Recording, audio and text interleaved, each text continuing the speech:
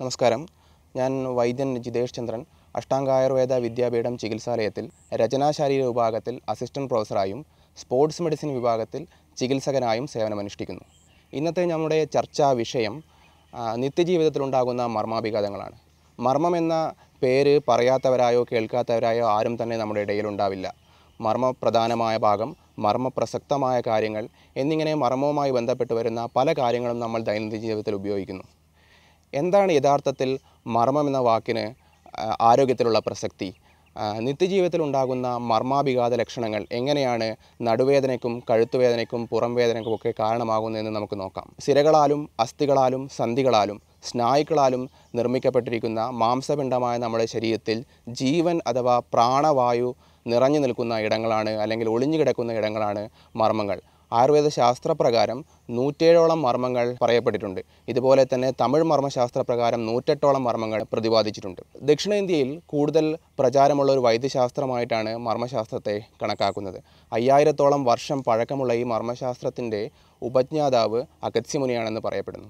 അടി, ഇടി, വീഴ്ച, തട്ട് എന്നിവ മൂലം ശരീരത്തിലുണ്ടാകുന്ന മർമാഭിഘാത ലക്ഷണങ്ങൾക്ക് പുറമെ നമ്മുടെ നിത്യജീവിതത്തിലുണ്ടാകുന്ന പല പ്രവൃത്തികളും ശരീരത്തിലെ പല മർമ്മങ്ങളിലും റിപ്പീറ്റേറ്റീവ് ഇഞ്ചുറി അഥവാ തുടർച്ചയായി ഉണ്ടാക്കുന്ന സമ്മർദ്ദം മൂലം നടുവേദന, കഴുത്തുവേദന, പുറം വേദന എന്നീ രോഗങ്ങൾക്ക് കാരണമാകുന്നു. നമ്മൾ പലരും നിത്യജീവിതത്തിൽ കൂടുതൽ നേരം ഇരുന്ന് ജോലി ചെയ്യുന്നവരായിരിക്കും. ഇത്തരത്തിൽ ഇരുന്ന് ജോലി ചെയ്യുന്ന സമയങ്ങളിൽ നടുവുമായി ബന്ധപ്പെട്ട് വരുന്ന മർമ്മങ്ങളിൽ ആഘാതം സംഭവിക്കുകയും അത് നടുവേദനയ്ക്ക് കാരണമാവുകയും ചെയ്യുന്നു. നടുവിലെ പ്രധാന അസ്ഥിയായ ത്രികാസ്ഥിയുമായി ചേരുന്ന ഭാഗത്തുള്ള കശേരുക്കളിൽ കൂടുതൽ പ്രഷർ അനുഭവപ്പെടുകയും ഇത്തരത്തിലുള്ള സമ്മർദ്ദം നടുവുമായി ബന്ധപ്പെട്ട് വരുന്ന മർമ്മങ്ങളിൽ ആഘാതമുണ്ടാക്കുകയും അത് നടുവേദന, നടുവിൽ നിന്നും കാലിലേക്കുണ്ടാകുന്ന വേദന, കാലു കടച്ചിൽ, കാലു തരിപ്പ് എന്നീ രോഗലക്ഷണങ്ങൾക്ക് കാരണമാകുന്നു. ഇത്തരത്തിലുള്ള സന്ദർഭങ്ങളിൽ കൂടുതൽ നേരം ഇരുന്ന് ജോലി ചെയ്യുന്നവരാണെങ്കിൽ കഴുത്തിന് പുറം ഭാഗം, നട്ടെല്ലിൻ്റെ മുഴുവൻ ഭാഗവും പൂർണ്ണമായി താങ്ങാൻ കഴിയുന്ന കസേരകൾ ഉപയോഗിക്കുക.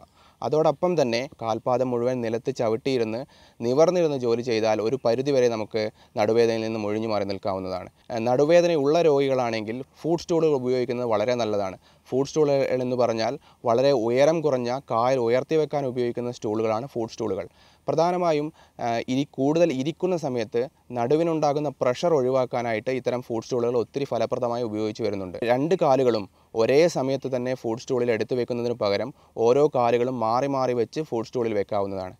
വീട്ടമ്മമാരിൽ, അതായത് വീടുകളിൽ നിന്ന് ജോലി ചെയ്യുന്ന ആൾക്കാരിൽ ഒരു കാൽപാദം നന്നായി തറയിൽ ഉറപ്പിച്ച് വെക്കുകയും മറ്റേ കാൽപാദം ഫുഡ് സ്റ്റൂളിൽ അമർത്തി വെച്ച് നിന്ന് ജോലി ചെയ്യുന്നതാണ് ഏറ്റവും നല്ലത്. അത്തരത്തിൽ ജോലി ചെയ്യുന്ന സമയങ്ങളിൽ ഫുഡ് സ്റ്റൂളുകൾ ഉപയോഗിക്കുന്നത് നടുവിൻ്റെ ഭാഗത്തുണ്ടാകുന്ന പ്രഷർ പരമാവധി കുറയ്ക്കുകയും അത് നടുവേദന വരാതിരിക്കുവാൻ കാരണമാവുകയും ചെയ്യുന്നു. IT മേഖലകളിൽ കൂടുതൽ നേരം ഇരുന്ന് ജോലി ചെയ്യുന്നവർ, അല്ലെങ്കിൽ ജോലിയുമായി ബന്ധപ്പെട്ട് കമ്പ്യൂട്ടറുകൾ നോക്കാൻ വേണ്ടി കഴുത്ത് ഉയർത്തിപ്പിടിച്ചോ താഴ്ത്തിപ്പിടിച്ചോ കുറേ നേരം ജോലി ചെയ്യുന്നവരിൽ ഇത്തരത്തിലുള്ള ആളുകളിൽ കഴുത്ത് ഒരേ പൊസിഷനിൽ വെക്കുന്നത് മൂലം കഴുത്തിലെ കശേരുക്കൾക്ക് സമ്മർദ്ദമുണ്ടാകുകയും ഇത് കഴുത്തുവേദനയ്ക്ക് കാരണമാവുകയും ചെയ്യുന്നു. കഴുത്തുവേദനയുടെ കൂടെ തന്നെ കഴുത്തിൽ നിന്നും കൈയിലേക്കുണ്ടാകുന്ന വേദന, കൈ കടച്ചൽ, കൈ തരിപ്പ് എന്നീ രോഗലക്ഷണങ്ങൾ കാരണമാകുന്നു. പ്രധാനമായും കഴുത്ത് ഒരേ പൊസിഷനിൽ വെക്കുന്നത് മൂലം കഴുത്തിലെ മർമ്മങ്ങൾക്ക് ആഘാതമുണ്ടാകുകയും കാലക്രമേണ കഴുത്തുവേദന എന്ന രോഗലക്ഷണത്തിലേക്ക് മാറുകയും ചെയ്യുന്നു. ഓഫീസിൽ ഇരിക്കുന്ന സമയത്ത് ആളുകളുടെ ഉയരമനുസരിച്ച് കണ്ണിന് നേരെ ഒരു 400 മുതൽ 450 അല്ലെങ്കിൽ 700 മില്ലിമീറ്റർ ദൂരം വരെ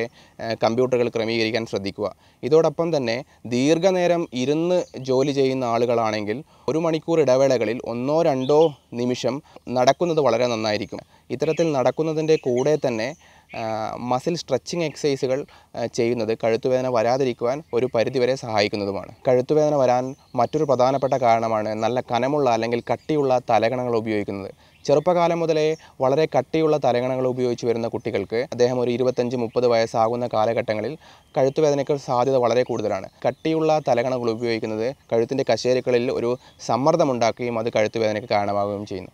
ഇത്തരത്തിലുള്ള രോഗികൾ തലയണയുടെ കനം വളരെ കുറച്ച് അത് കഴുത്തിൻ്റെ പുറകുവശത്ത് വെക്കുന്നതിന് പകരം തലയുടെ പുറകുവശവും കഴുത്തും ചേർത്ത് വെക്കുന്നതാണ് ഏറ്റവും കൂടുതൽ ഫലപ്രദമായി കണ്ടുവന്നിട്ടുള്ളത്. തലയിണ ഉപയോഗിക്കാത്ത രോഗികളാണെങ്കിൽ കട്ടിയുള്ള തുണികൾ റോൾ പോലെ മടക്കി കഴുത്തിൻ്റെ പുറകുവശത്ത് വെക്കുന്നത് കഴുത്തുവേദന വരാതിരിക്കാനുള്ള ഒരു പ്രതിവിധിയായി കണ്ടുവരുന്നുണ്ട്.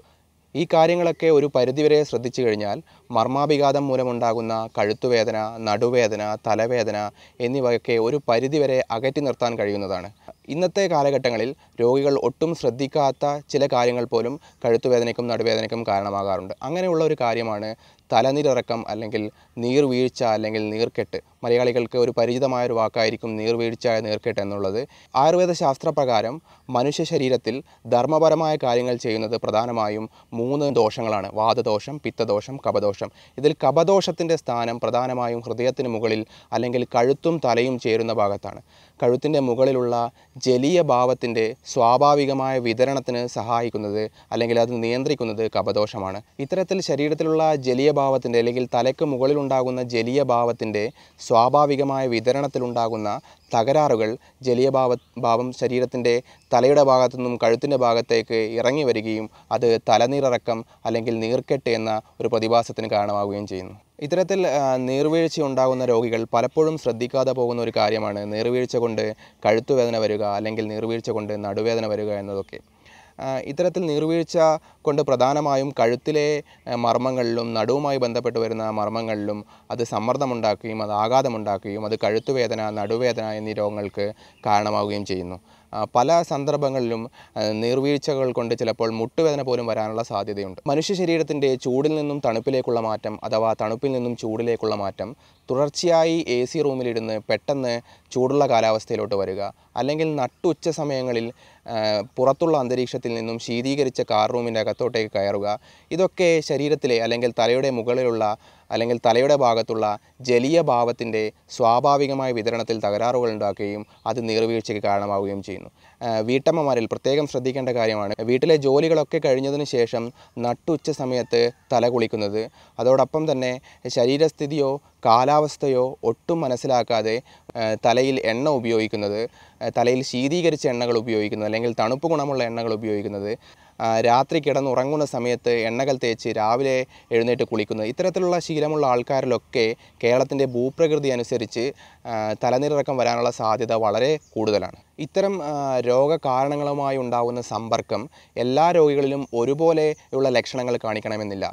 കാലാവസ്ഥയ്ക്കനുസരിച്ചും ശരീരത്തിൻ്റെ അവസ്ഥയ്ക്കനുസരിച്ചും ശരീരപ്രകൃതി അനുസരിച്ചും ലക്ഷണങ്ങളിൽ ഏറ്റക്കുറച്ചിലുകൾ ഉണ്ടാകാം.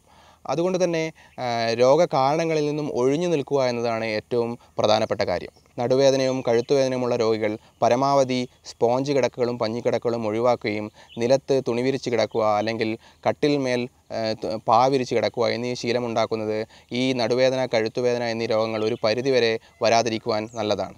ഇന്നത്തെ സാഹചര്യത്തിൽ പല വീടുകളിലും ടൈല്, മാർബിൾ എന്നിവയായിരിക്കും നിലമുണ്ടാക്കിയിരിക്കുന്നത്. അതുകൊണ്ട് തന്നെ നിലത്ത് കിടക്കുന്ന സമയത്ത് ശരീരത്തിന് കൂടുതൽ തണുപ്പ് ഏൽക്കുകയും തണുപ്പ് കൊണ്ട് നടുവേദന, കഴുത്തുവേദന എന്നിവ വരാനുള്ള സാധ്യത വളരെ കൂടുതലാണ്.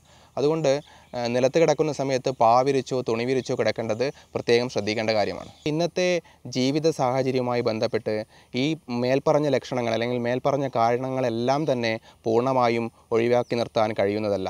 എന്നിരുന്നാലും നമ്മുടെ ജോലി സ്ഥലങ്ങളിൽ ചെയ്യുന്ന ചെറിയ ചെറിയ മാറ്റങ്ങൾ നടുവേദന, പുറംവേദന എന്നീ രോഗങ്ങൾ വരാതിരിക്കാൻ അല്ലെങ്കിൽ അവ അകറ്റി നിർത്താൻ ഒരു പരിധിവരെ കഴിയുന്നതുമാണ്. ഈ പറഞ്ഞ കാര്യങ്ങളൊക്കെ നിങ്ങളുടെ ജീവിതത്തിൽ പകർത്തി ഒരു നല്ല ആരോഗ്യപൂർണ്ണമായ ജീവിതം നയിക്കാൻ കഴിയട്ടെ എന്ന് പറഞ്ഞുകൊണ്ട് നന്ദി, നമസ്കാരം.